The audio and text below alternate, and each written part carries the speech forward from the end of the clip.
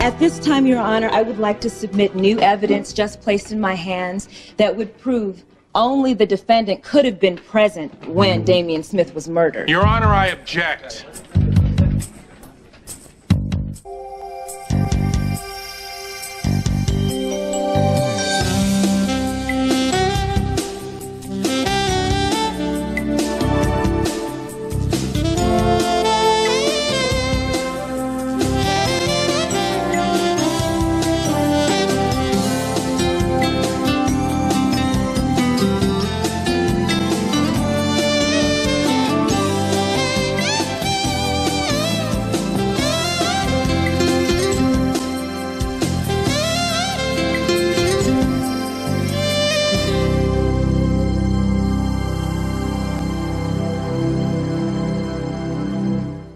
Already listed in discovery. It's an audio tape in use that night on the Ward House answering machine. Then what's new about it? I thought that tape was unusable. A lab in Virginia was able to restore a few brief but critical portions of the incoming messages received. And I have an expert witness here who is prepared to identify the voices for the jury. Not until I've had a chance to hear it. I have transcripts and tapes for both of you. Relevance, counsel? It narrows the time of the death of Damian Smith to approximately a 10-minute window. Court will recess while we review the people's new submission in chambers. All rise. What could they possibly have? Nothing, baby. Just relax. I'm sure they're blowing smoke.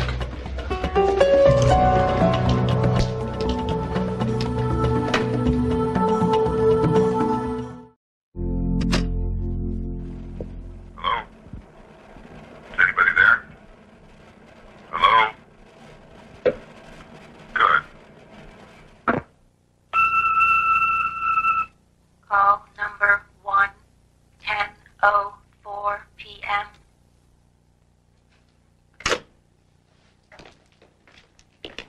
So, Mr. Riedel, that second voice we heard, that's an electronic function on the Ward House answering machine, correct? Yes, a voice-synthesized timestamp which follows each message with the time of the call.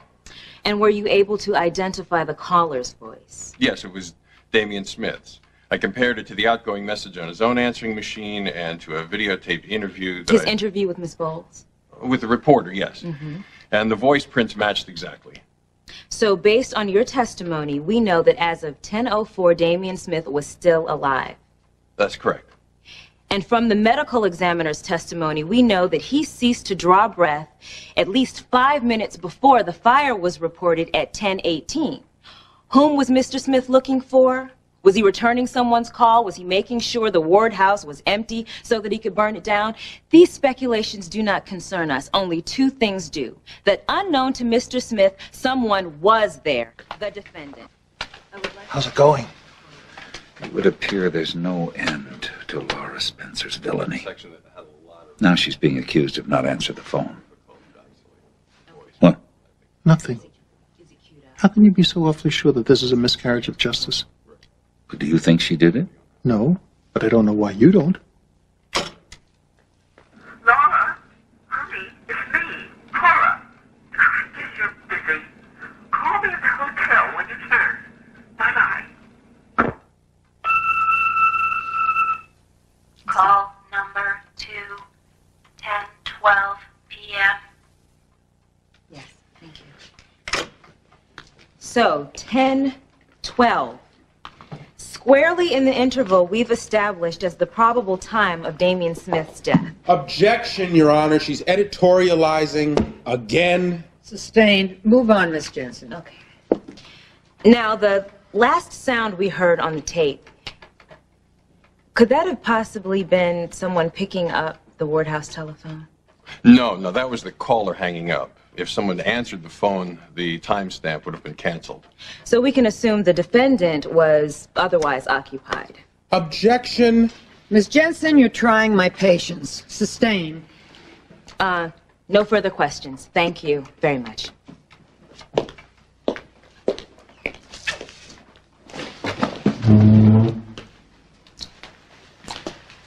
Mr. Riedel, does the tape give you any indication as to whether or not the ward phone actually rang In other words, if the phone had been turned off so as not to disturb a sick child who was sleeping. Objection. Who's testifying, the witness or counsel? Look who's talking. I don't mind it.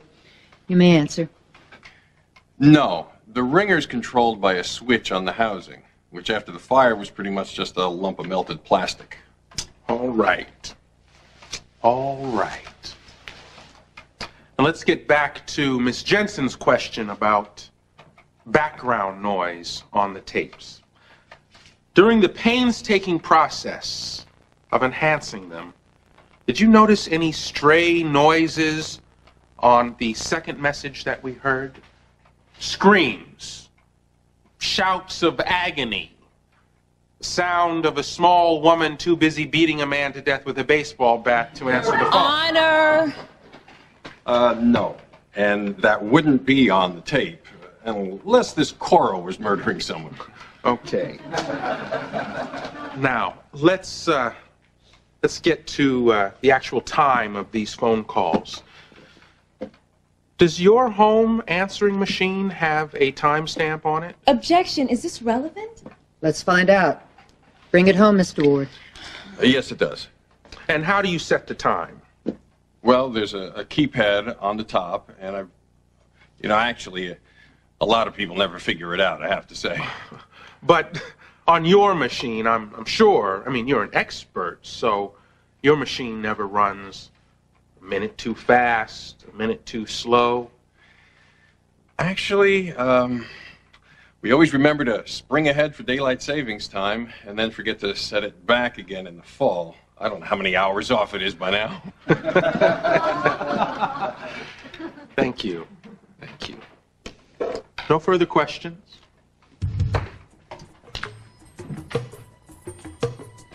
Do I have a great lawyer or what? I damn well better be.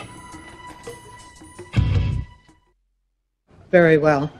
In view of the time, we'll postpone hearing the defense case until after the weekend. Is that agreeable, Mr. Ward? Yes, Your Honor. Court stands adjourned until 10 a.m. Monday. All right. Are you heading home? No, I have to see a patient. I've got late rounds. Well, you better get to it, because these late hours you put in aren't helping to keep domestic peace, I've noticed. Oh, now you're a marriage counselor.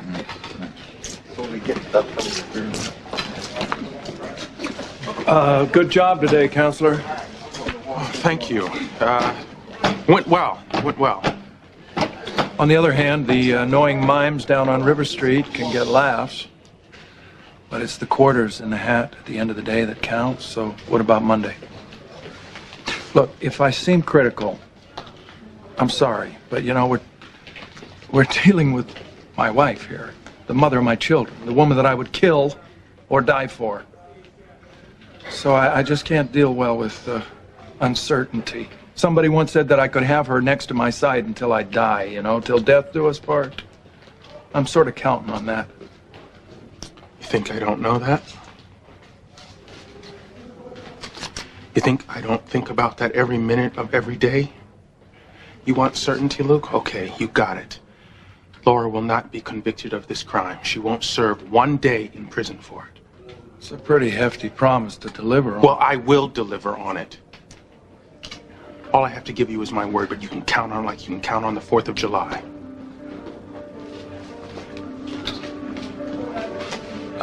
Hey, 1 second.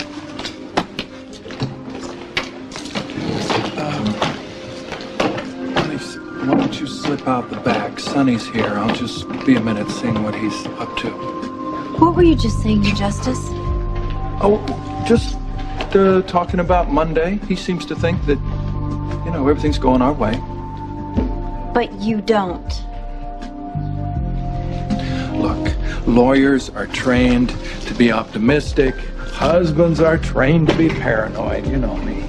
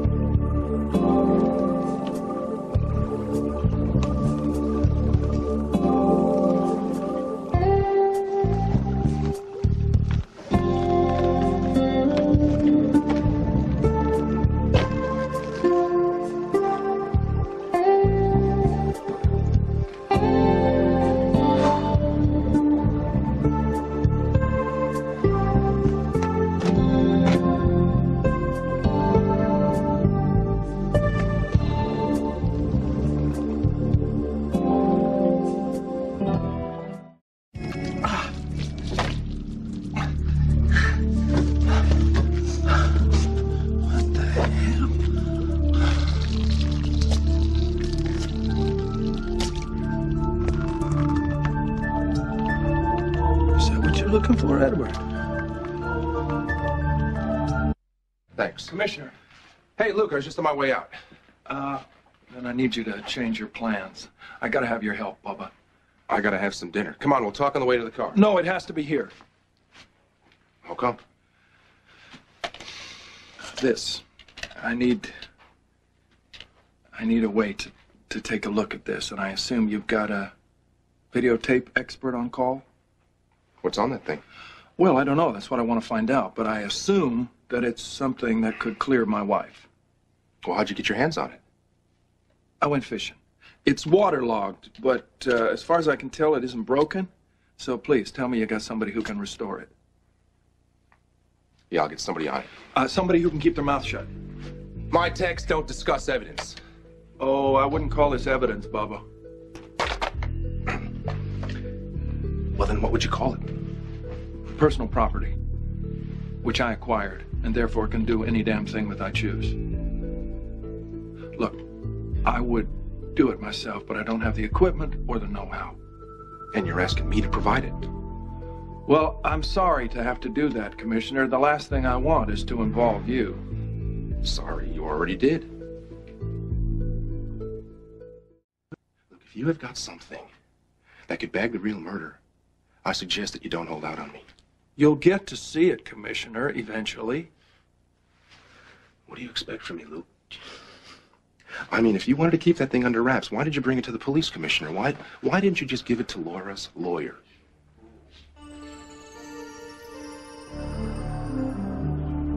It's a matter of trust. So, is it me, or you getting edgy around me? Don't take it personal, counselor. The whole freaking situation makes me edgy, despite the guarantees of the defense counsel. Luke, Laura will go free. I said it and I meant it. Well, I hope that's not overconfidence. That can make for sloppy work. Well, it looks like you've been doing some work of your own. You didn't expect me to curl up and trust the system, did you? Well, I guess it won't do any good to warn you against digging around. You have a problem with that? Only if you don't come to me with whatever you find. Why? So you can turn it over to Edward? The devil does Edward have to do with this? That's what I'd like to know, Justice. Something is going on between you two. Like what? Like maybe you're protecting your old white-haired granddaddy instead of my wife. It's a very bizarre and totally wrong notion, and I suggest you disabuse yourself of it, my friend, because it's not going to do Laura's case any good. If you find something solid, I suggest you let the defense decide what to do with it. Don't worry, I won't do any grandstand plays. When I find the killer, and I will, I'll be knocking on your door. Count on it. Oh, by the way, Justice, do you know a wharf rat named Harper? No.